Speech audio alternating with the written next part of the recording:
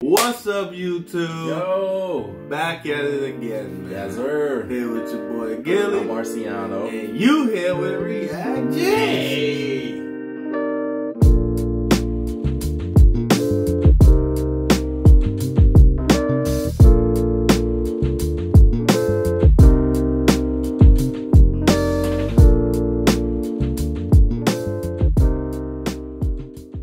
Here to bring you some Genius Reactions. Yes, sir. And today, we got another top 10 for y'all, man.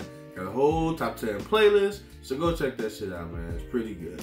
But, before I do all that, go ahead and hit that like and subscribe. Yes, sir. Go ahead and hit that like and subscribe, and we really appreciate it. But we ain't gonna hold y'all up no longer. The top 10 we got for y'all today is top 10 guilty convicts reaction to a life sentence. Guilty convicts reaction. So these niggas gotta act surprised. But that's what I'm saying. Like, what do you expect somebody I react? think I killed him. Like what? And then you know you getting a life sentence. So it's not you should know what's coming. There ain't no real reaction to me. But yeah, y'all, we gonna hop right into that. Hope y'all enjoy. I have absolutely don't know nothing about. And they framed me, This man freaked out after getting sentenced to capital punishment. Welcome back, Charlie here. Some criminals do such evil things that even life behind bars isn't enough punishment. You're about to see some inmates who were put on death row for their crimes, and their wild reactions in the courtroom. First, we have to look at Markeith Lloyd. This wild-eyed man committed various evil crimes. The first was ending the life of his ex-girlfriend, Sade Dixon. Sade got pregnant by Lloyd, but she said she didn't want to have the child. Markeith went to her house to try and talk her into keeping the baby. But during the argument, Lloyd got very aggressive. Sade then pulled a gun on Lloyd, but that's when Lloyd took the gun and shot Sade, ending her life, and the life of their unborn child. Police then announced a manhunt for Markeith Lloyd. They put his image on flyers and on TV. Eventually, a shopper recognized him in a Walmart and called the cops. Police Lieutenant Deborah Clayton arrived on the scene. She tried to arrest Lloyd outside the Walmart, but Lloyd then shot her 4 times, ending Lieutenant Clayton's life. Lloyd then went on the run, but was eventually found by police and was arrested. During the arrest, he lost an eye. He was taken to court where an entire jury found him guilty. He was then given the most serious punishment. That is, of course, the death sentence. When Markeith Lloyd heard this, he freaked out. He began shouting that he'd been framed, and that the cops had been trying to kill him, even though Markeith had ended 3 lives. Moving on, we have to look at Austin Myers and Timothy Mosley. These 2 teenagers may look innocent, but they're actually cold-blooded killers. They took the life of 18-year-old Justin Back. They had been friends with Justin since high school, but Austin Myers wanted money, so he decided to rob Justin, and convinced his friend Timothy Mosley to come along. They knew that Justin's family had a safe in their house. What they didn't know was the safe only contained $70. Austin and Timothy began planning the robbery.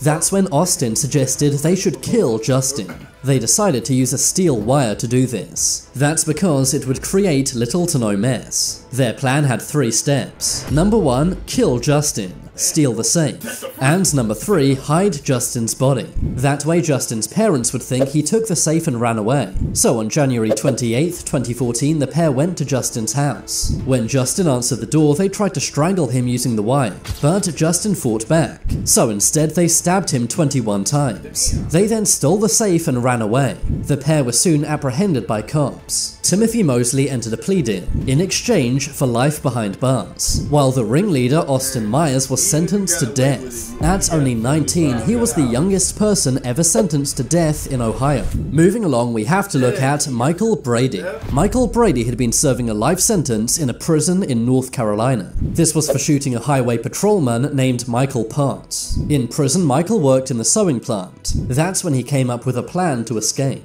Him and 3 other inmates hatched the plan. They used a hammer to kill 2 prison guards, but their escape didn't go to plan. They failed to cross the tall prison fence, and were arrested almost immediately. In Michael's trial, he showed no remorse. For his crime, he was given the death penalty. But it really seems like Michael doesn't value human life, not even his own. When the verdict was read out, he remained totally cold and emotionless. Very creepy, if you ask me. Now we have to look at Colton Harris Moore. This is the FBI's most wanted 16-year-old. Colton Harris Moore from Washington, USA is better known as the Barefoot Bandit. That's because he committed many of his crimes barefoot, and once even left behind chalk footprints and the word "see ya." He is responsible for around 100 thefts in Washington, Idaho, and Canada. He would mainly steal vehicles, including bicycles, cars, airplanes, and speedboats. He even stole one $600,000 plane, crash landing it in a swamp in the Bahamas. He would live in the woods as a survivalist, often breaking into homes simply to steal food or take a bath. Eventually, Colton was captured and taken to jail. He could have faced life in prison. Colton pled guilty and was sentenced to just 6.5 years. Now we have to look at Eileen Wuornos. Eileen Wuornos is nicknamed the female Hannibal Lecter. Many call her the scariest female serial killer of all time. She was so evil, she was given the death sentence. In the 1970s, she took 7 people's lives. She would take these men's lives using a firearm, and would then dispose of their bodies in swamps. She would also steal their belongings and sell them in pawn shops, which is eventually how she was caught. Eileen said she took all of these lives in self-defense, but she was found guilty for taking these 7 men's lives. She had many outbursts in court, including shouting at and flipping off the judge. Maybe that was why she was given the death sentence. In 2002, Eileen was taken out by lethal injection. To this day, she is said to be one of the scariest women to ever live. Next, we have to look at Nico Jenkins. Nico Jenkins is one of America's most feared criminals. Nico has been a criminal since a very young age. He used to rob people and break into cars. But in 2013, he took things to a whole other level. He went on a killing spree, taking 4 lives in 10 days, even ending one of his victims' lives in front of their own child. On the 10th day of his killing spree, Nico was finally arrested. Cops were confused as it seemed like he had no motive. They thought he'd taken these people's lives randomly. That was until Nico came clean in an 8-hour interview. Nico said he'd taken these people's lives as a sacrifice to the Egyptian god Apophis. Nico was sentenced to 450 years in prison, but this was later upgraded to capital punishment. He freaked out in court many times, yelling at the judge, jury, and cops. But in his interview and in court, it seemed like he had zero remorse. Now we have to look at Martez Abram. In 2019, Martez was working at a Walmart in Mississippi. That's when he threatened his co-worker with a knife. For this, he was understandably fired, but this enraged Martez. He came to the Walmart with a gun and took 2 people's lives. He also shot a cop who survived, and tried to set the Walmart on fire. He was arrested and taken to court. The weird thing is, before this, he was totally normal and mild-mannered. During the trial, Martez was shown footage of his crime. That's when he got emotional and began crying. Martez was found guilty and was given the death sentence. Surprisingly, he didn't react at all when he was given the news. Now we have to look at this very scary criminal. This is Caius Veiovis. It may surprise you to hear this because he looks so normal, but this man is a blood-drinking Satan worshipper. He had surgery to create horns on his head, and had the number of the devil, 666, tattooed on his forehead. He was part of a gang, and was arrested for kidnapping 3 people and taking their lives. His 3 victims were all members of the Hells Angels motorcycle gang. When his mugshot went viral, many compared him to the Star Trek character Gul Dukat. Prosecutors wanted the death sentence, but in the end, Caius was sentenced to 5 consecutive life sentences, meaning this very scary guy will be in prison for the rest of his life. Finally, let's look at Tiffany Moss. This woman took the life of her 8-year-old stepdaughter. The scary thing is, she was a preschool teacher at the time. Tiffany married a man who had a child from a previous marriage. The child was named Amani. For some reason, Tiffany hated Amani. She would harm Amani a lot. Tiffany would not give Amani enough food. She was very malnourished. And one day, Tiffany actually ended Amani's life. In court, Tiffany could be seen laughing.